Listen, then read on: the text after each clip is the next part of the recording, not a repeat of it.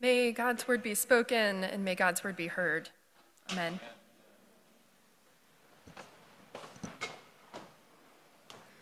As today is my last day here with you at St. Paul's, I am reminded that goodbyes are hard. No matter what the circumstances, goodbyes are just difficult, but they are so important.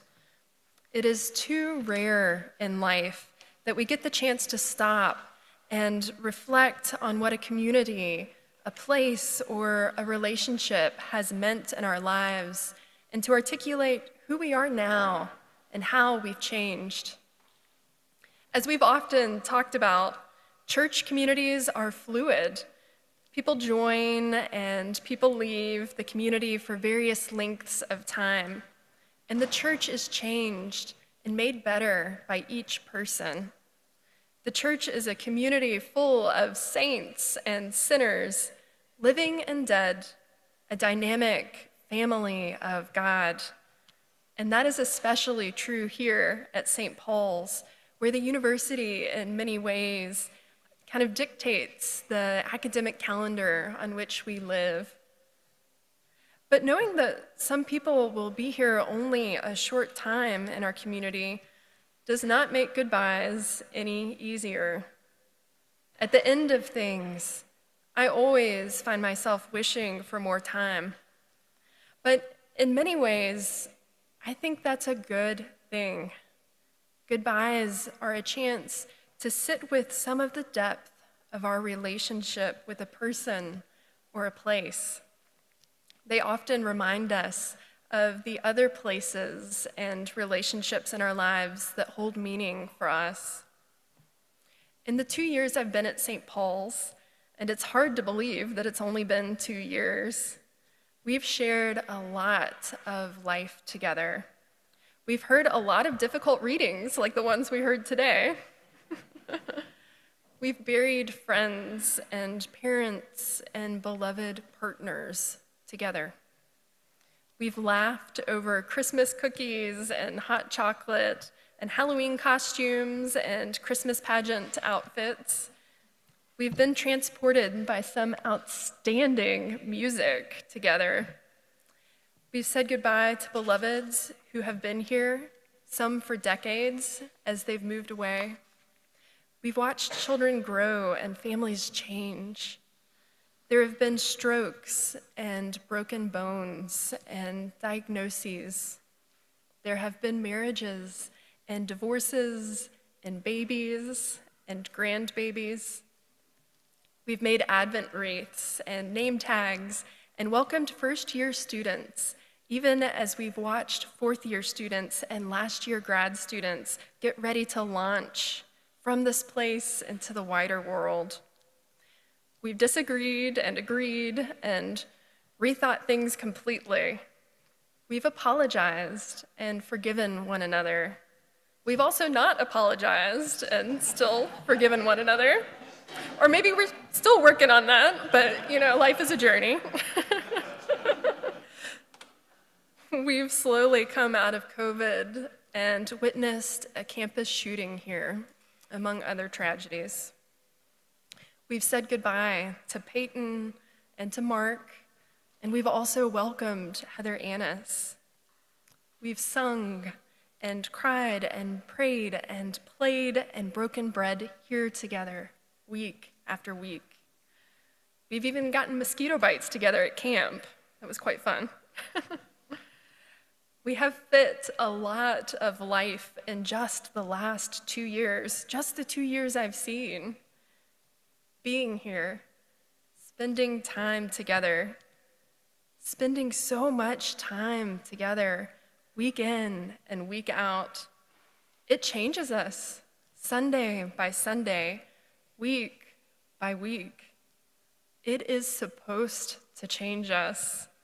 That is the work of church. In a lecture near DC a few years ago, the former Archbishop of Canterbury, Rowan Williams, once said, "The purpose of the church is to form people into the kinds of people who can receive God's gifts. The purpose of the church is to form people into the kinds of people who can receive God's gifts. Whatever our circumstances, God has surrounded us and is still surrounding each of us with a multitude of gifts. We just have to make ourselves ready to receive them. Maybe you need more confidence, or maybe you need more humility. Both are here in this church. Maybe you need to speak more, or maybe you need to listen more. Maybe you need to serve more, or maybe you're that type of person who not only sets up for the whole party, but also is in the back long after everyone else is gone doing the dishes. Maybe you need to learn how to let others serve more. Only you and God together know what you need. This church, this community of St. Paul's, will teach you those lessons, those exact lessons that you need, if you let it. The beauty of it is that it only requires one thing: showing up again and again. You certainly have taught me many lessons for which I will forever be thankful.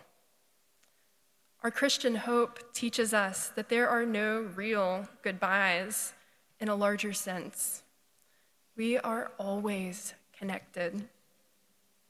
Even as we say goodbye to old ways of being, we say hello to new ways of being.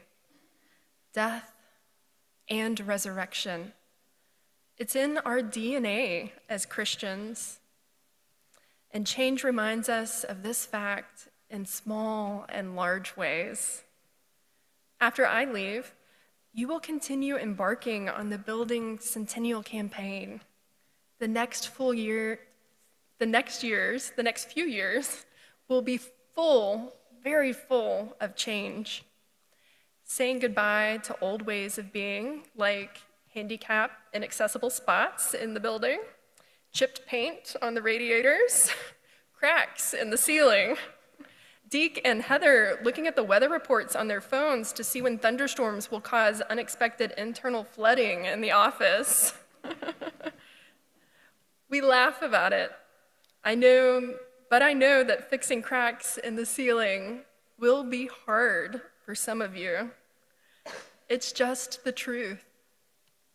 Even when things are not working or very obviously need to be improved, change, even very good change, often comes with grief. Let yourselves grieve. Feel the depth of that grief. Yes, over the cracks in the ceiling and anything else that you need. And then look into the future. Because in letting go of the old ways, we open ourselves up to new possibilities. And the possibilities with a renewed building are endless. Think of the community partnerships that you can build. Think of the people that you can invite into this community. Think of all the discussions that you will have, the dinners that you will host, the books and podcasts and movies and new relationships that you will discover here in this place. Think of the neighbors in need you will meet and help, and also be helped in turn by them. Think of the time you will spend here in this renewed space, week after week, with God's beloveds. One of these new beloveds is Peter, the new university chaplain starting in December. But many, many more of these new beloveds, whose names you don't even know yet, will become people whom you love so dearly that you cannot imagine that St. Paul's ever existed without them. They are out there in the world right now, following the paths that will lead them here to you. They are a part of this new future, too. think of and pray over all of that possibility, and then make it happen. Because the world needs you. The world needs your prayer. It needs you living out your Christian faith as fully as you can. Just yesterday, we heard again about the heartbreaking violence in Palestine and in Israel. But we don't have to even look that far. We can look down the street or even in the pew next to us. The world needs your love. It needs your light. It needs your shouts of joy. It needs you to support the children in their shouts of joy. And it needs your beacon of love to shine as brightly as you can muster with God's help. The purpose of the church is to form people into the kinds of people who can receive God's gifts. Archbishop Rowan said, "When we receive the gifts of God and share them, they multiply beyond our wildest imaginings." Jesus tells us again and again that is the kingdom of heaven, receiving God's gifts and sharing them and watching them multiply. Our Christian hope teaches us that there are no real goodbyes in a larger sense. We are always connected.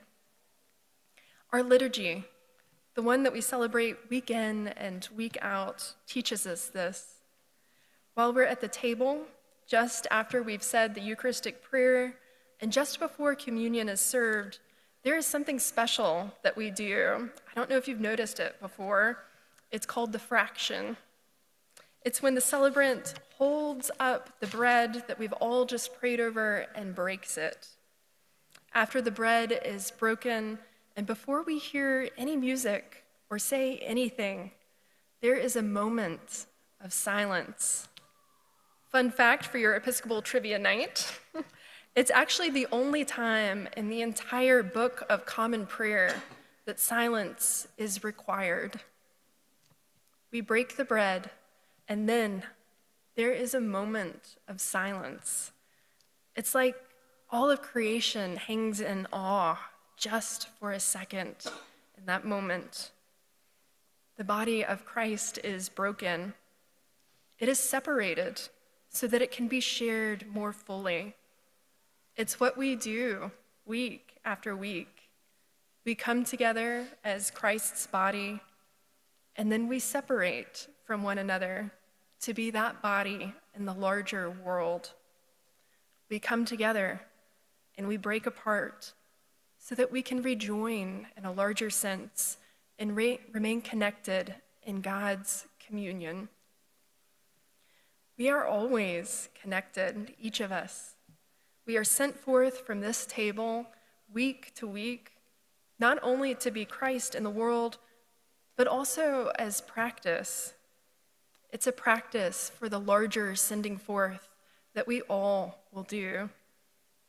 Whether you will stay at St. Paul's for a shorter season like I have, or whether you will be here for the rest of your earthly pilgrimage, eventually, one day, you will be sent forth in a more permanent way from this place too, from this people, from this beloved church, to be a part of a larger communion. Goodbyes remind us of this. Goodbye and hello. Death and resurrection. It's in our DNA as Christians. And thank God it is, because communion allows us to hold on to all of those realities, the love and relationships that we cherish, while making room for new beloveds and new phases of life and growth.